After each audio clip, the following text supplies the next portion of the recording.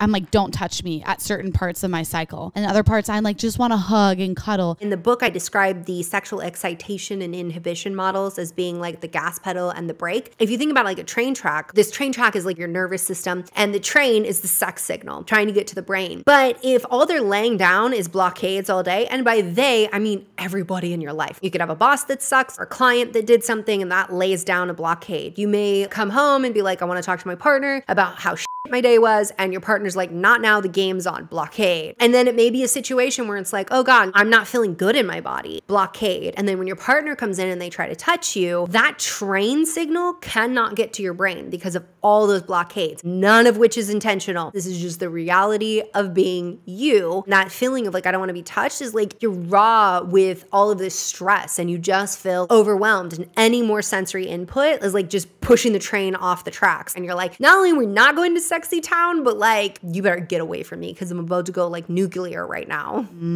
Wow. Do men even comprehend sometimes that like you're asking to enter someone's body? Like you're inside our bodies. Like very that's intimate. Intense. The level of trust and relaxation and ease that needs to happen, like things have to be going right. I think if men were clued in more to all of this, they would understand just like how complex we are. Send this podcast to your mans, y'all.